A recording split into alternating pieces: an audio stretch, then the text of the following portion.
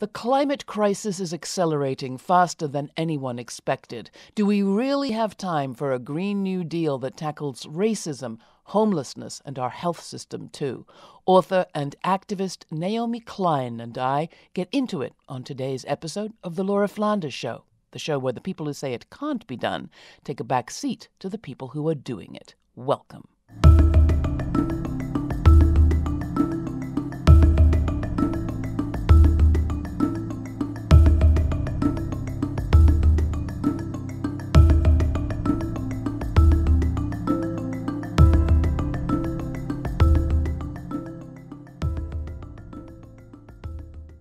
This November, 11,000 scientists from 153 countries declared that, quote, we are reaching potentially irreversible climate tipping points, climate chain reactions that could cause significant disruptions to ecosystems, society, and economies, potentially making large areas of Earth uninhabitable. They released their statement on the 40th anniversary of the first World Climate Conference held back in 1979 in Geneva. That marks 40 years in which all sorts of people have seen what was coming, and 40 years in which governments have tried to respond without shifting their approach to things like deregulation, privatization, low taxation for the rich, and austerity for everyone else. It hasn't worked. And unless we shift to a very different kind of economy, pushing people to do more for the climate is only going to spark a bitter backlash, as it already has.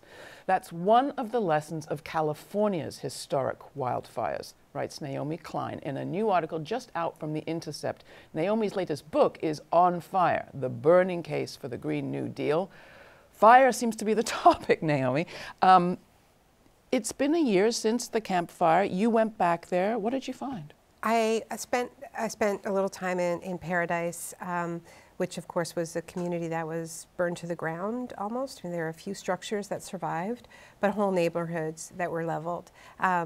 And I also went to Chico, which is just a few minutes down the road, and that is the place where the vast majority of the people from Paradise relocated. So it's a pretty small community was just under 100,000 people, and suddenly had 20,000 new residents. So fifth bigger suddenly. Right, and so I mean, I think one of the things, that's important to remember is that people from these communities behaved with incredible solidarity, incredible generosity, and a real spirit of mutual aid, as so often happens.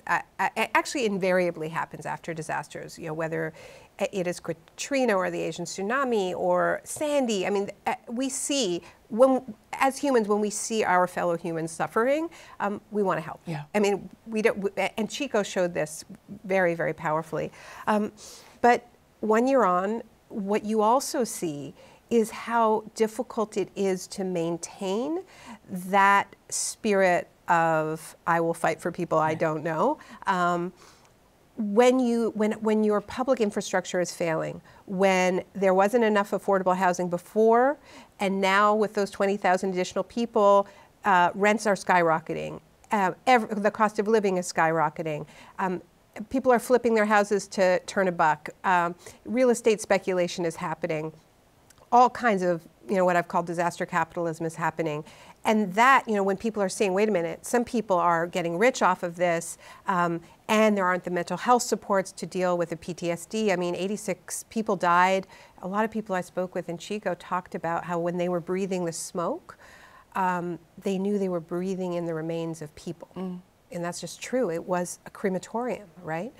And so the trauma of that has really not been addressed. And so these are just some of the ways where we see that if we don't invest in the physical infrastructure and in the infrastructure of care that allows people to be their best selves in the long haul, we aren't going to face these crises with the humanity that we need. But there are a lot of people, and you mention it in the book, who say, got it, we understand, we have to deal with racism and homelessness and healthcare, but right now we have a pollution, environmental, recycling,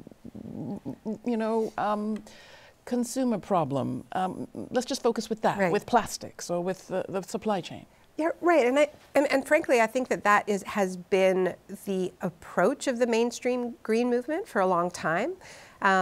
Sometimes said explicitly, sometimes sort of voce, which is like, look, let's just save the planet first, and then we'll deal with, you know, racism and inequality and gender exclusion, and sort of just kind of wait your turn. And that doesn't go over very well, because for people who are on the front lines of all of those other crises, they're all existential, right? I mean, if you can't feed your kids, if you're losing your house, if you're facing violence, all of it is existential.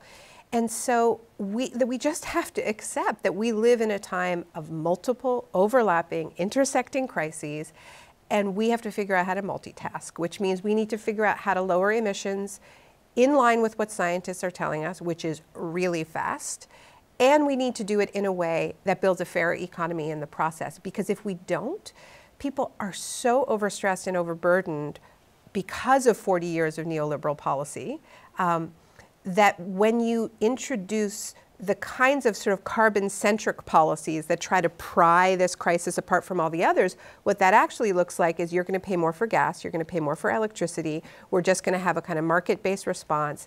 And so it's perceived as just one more thing that is making life impossible. And the big boys will get away with it because they have expensive lawyers, as they always do. Right, and that sense of injustice, I think, animated the Yellow Vest movement in France, and, you know, that slogan, "You care about the end of the world, we care about the end of the month," right? But, you know, I've heard versions of that for years where it's like, well, we can't deal with climate change because we have to put food on the table right now. We're in a crisis, right? And so if we don't figure out a way to deal with climate change that doesn't ask people to choose between the need to put food on the table, the need to care about the end of the month, and the need to safeguard the living systems on which all of life depends, we're going to lose. And give them some sense that they're living in a just society. Right. So and what is that Chico sense doing? of inequality is really key, and it's an important lesson of history, because if we look at you know, other moments when societies have changed very quickly. The original New Deal is one. Another one are the mobilizations during the Second World War, where people you know, accepted rationing, accepted severe restrictions on the use of private vehicles because there was a limited amount of fuel. It was so central to those campaigns in the US and in Britain that there be fairness, that you had to see this isn't just regular working people who are being asked to change. Celebrities are having to change. Big corporations are having to change. And so, you know, fair shares for all was one of the slogans. Share and share alike was another one.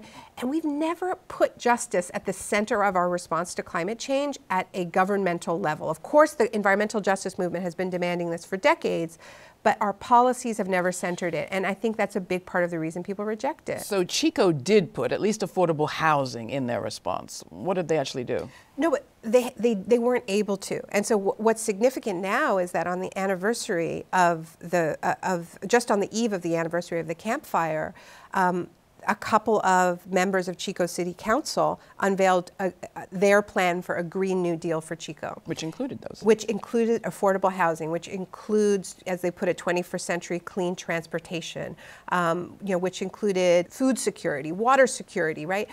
Many of the themes that you've discussed over the years on this show, right?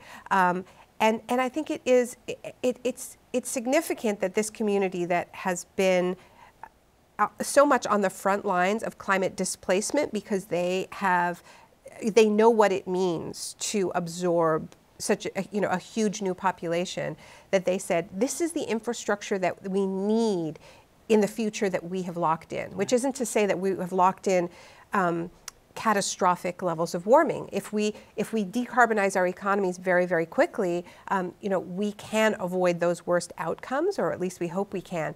But what we know is that the future is rocky. You know, the future has more of these types of disasters, more displacement. The future does mean that more people are going to be living on less land. So how are we going to live together on less land without turning on each other? That is a absolutely central debate we need to have, because what we're actually seeing are a lot of politicians, including Donald Trump, but not just Trump, who are coming to power with their response, which is we're going to fortress our borders, we're going to create these scapegoats, we're going to hoard what's left, we're going to protect our own. You know, in the book I call this climate barbarism. But I think the right is already has their response to the fact that we are entering this period, or we're in this period of mass displacement.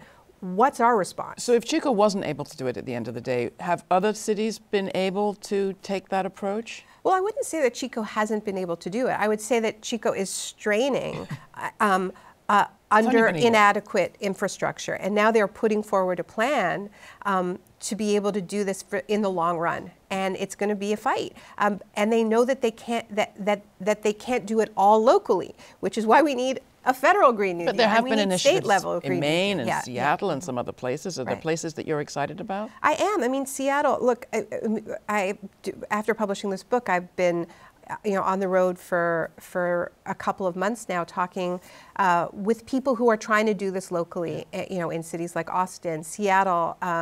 I did the book launch with a city councilor named Teresa Moscada, who is part of this council that passed a resolution calling for Seattle to have a Green New Deal with the boldest targets that we've ever seen from a city that already has a green reputation. But the significance of it is the extent to which they're not just centering justice, but holding themselves accountable to it. And this is what's very interesting about the Seattle example. In their Green Deal resolution that passed unanimously through council, they called for a board to be created that will hold them to their commitments. And on that board are 8 members of frontline communities, activists from communities, mostly communities of color, that have the dirty industries in their backyards, that are on the front lines of the impacts, as well as climate scientists, as well as more traditional green groups and trade unionists. Now that I've never seen, having that many activists holding their representatives accountable. So that's a model that I think we need to look at and say, okay, what would that look like in New York? What would that look like in Washington, right? So where do we stand on the movement front? You mentioned Seattle, and I'm conscious that this is the 20th anniversary of the so-called Battle of Seattle, the massive uprising of environmentalists and activists and labor unions from all around the world, frankly. Yeah. And I went back and I actually looked at This Is What Democracy Looks Like, the amazing film made by our friends Big Noise Films. It was so international. It was so multiracial, actually. The words that were used in the chants were life over product. Yeah. People before profits. People over profits.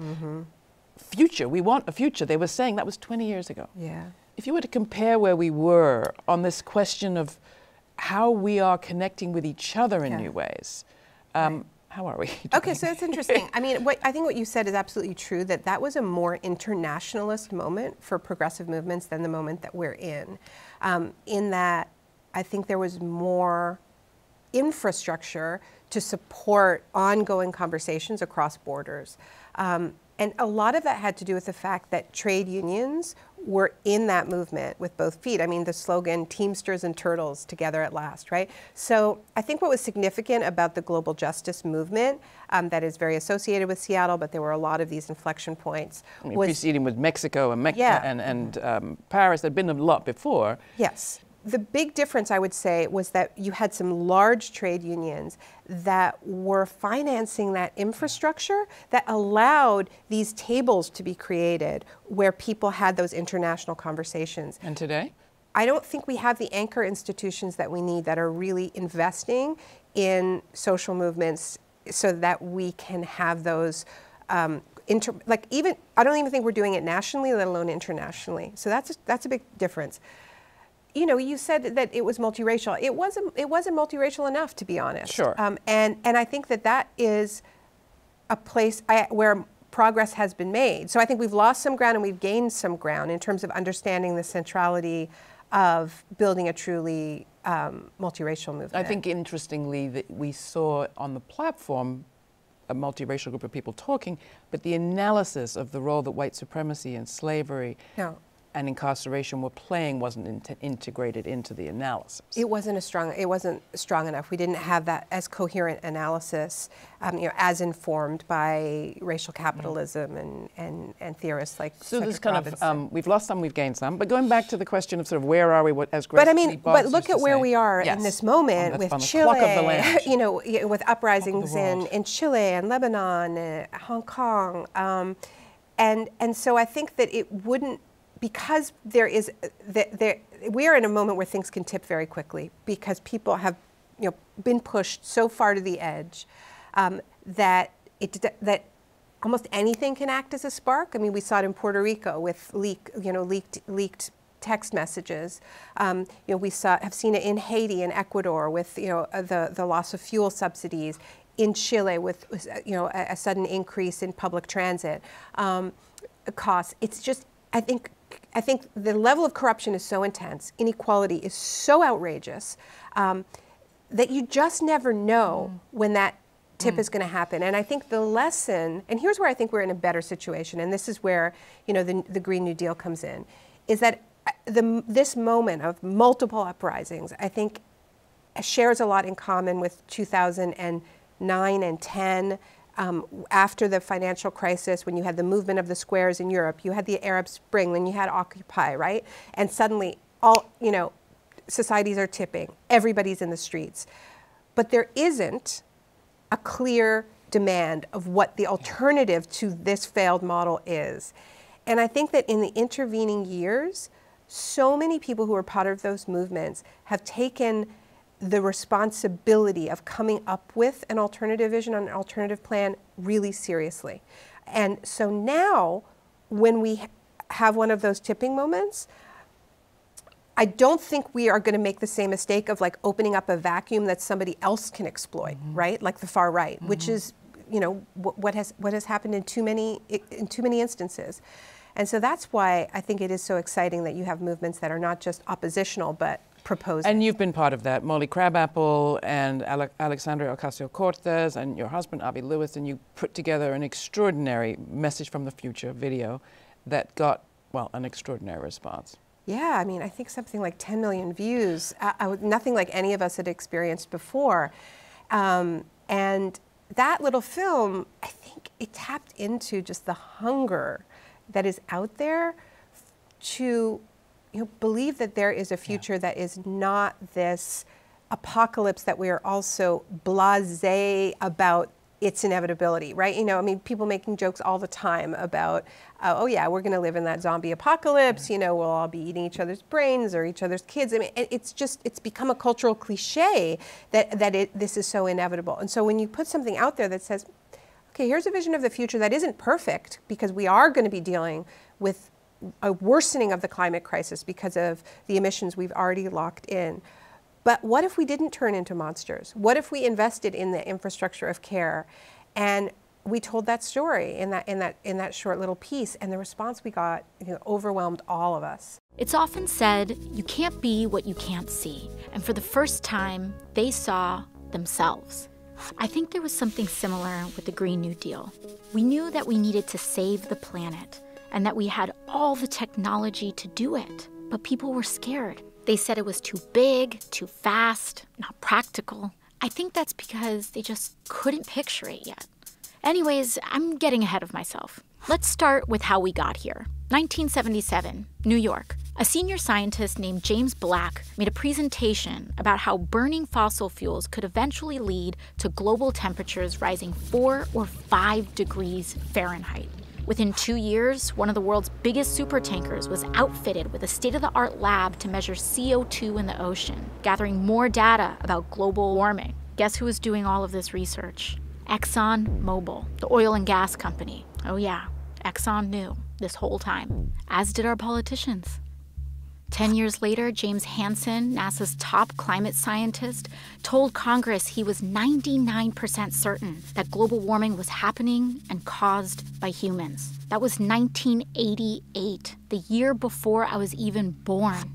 So did Exxon listen to the science, including their own? Did they change business models, invest in renewables? No, the opposite. They knew and they doubled down. They and others spent millions setting up a network of lobby groups and think tanks to create doubt and denial about climate change. It was an effort designed to attack and dispute the very kind of science they themselves had been doing. And it worked. Politicians went to bat for fossil fuels, and these massive corporations kept digging and mining, drilling and fracking like there was no tomorrow. America became the biggest producer and consumer of oil in the world. Fossil fuel companies made hundreds of billions, while the public paid the lion's share to clean up their disasters. We lost a generation of time we'll never get back. Entire species will never get back. Natural wonders gone forever. And in 2017, Hurricane Maria destroyed the place where my family was from, Puerto Rico. It was like a climate bomb. It took as many American lives as 9/11. And in the next year, when I was elected to Congress, the world's leading climate scientists declared another emergency. They told us that we had 12 years left to cut our emissions in half, or hundreds of millions of people would be more likely to face food and water shortages, poverty, and death. 12 years to change everything. How we got around, how we fed ourselves, how we made our stuff, how we lived and worked, everything. The only way to do it was to transform our economy, which we already knew was broken, since the vast majority of wealth was going to just a small handful of people, and most folks were falling further and further behind. It was a true turning point. Lots of people gave up. They said we were doomed. But some of us remembered that as a nation, we'd been in peril before. The Great Depression, World War II. We knew from our history how to pull together to overcome impossible odds. And at the very least, we owed it to our children to try. The wave began when Democrats took back the House in 2018, and then the Senate and the White House in 2020, and launched the decade of the Green New Deal, a flurry of legislation that kicked off our social and ecological transformation to save the planet. It was the kind of swing-for-the-fence ambition we needed. Finally, we were entertaining solutions on the scale of the crises we faced without leaving anyone behind. That included Medicare for All, the most popular social program in American history.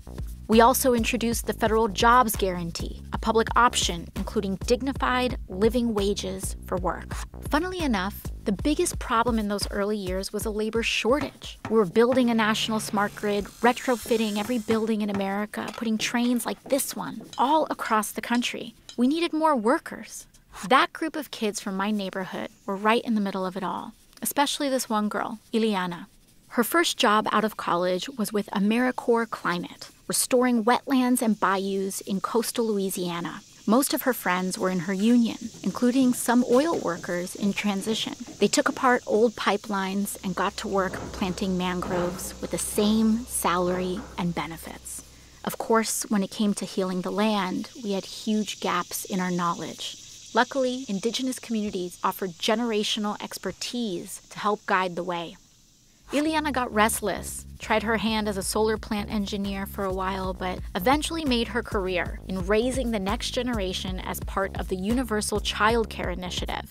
As it turns out, caring for others is valuable, low-carbon work, and we started paying real money to folks like teachers, domestic workers, and home health aides. Those were years of massive change, and not all of it was good. When Hurricane Sheldon hit southern Florida, parts of Miami went underwater for the last time. But as we battled the floods, fires, and droughts, we knew how lucky we were to have started acting when we did. And we didn't just change the infrastructure, we changed how we did things. We became a society that was not only modern and wealthy, but dignified and humane too. By committing to universal rights like healthcare and meaningful work for all, we stopped being so scared of the future. We stopped being scared of each other, and we found our shared purpose. Ileana heard the call too, and in 2028, she ran for office in the first cycle of publicly funded election campaigns. And now she occupies the seat that I once held. I couldn't be more proud of her, a true child of the Green New Deal. When I think back to my first term in Congress, riding that old school Amtrak in 2019, all of this was still ahead of us. And the first big step was just closing our eyes and imagining it. We can be whatever we have the courage to see. Final point, and let you go.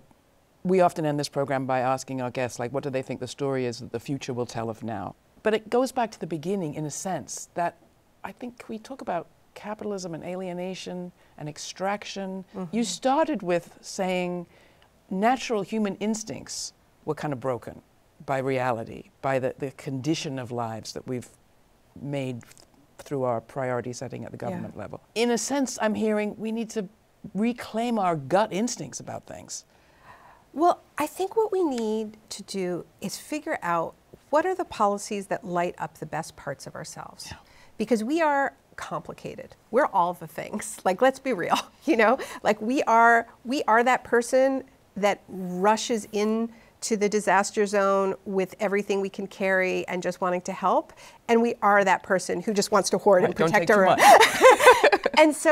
And different policies light up different parts of ourselves. And when you have a society in which economic precarity and competition are rampant, you light up the hoard and you suppress the share. And there are policies that create a sort of a baseline level of security. And this is why it is so important that we are talking about Medicare for all. We are talking about everybody's right, you know, to education at every level. You know, we are talking about the right to a living wage. We're talking about putting in policies that address that core insecurity, that allow people to feel like they don't just have to hoard, because we're going to be tested, and we are already being tested.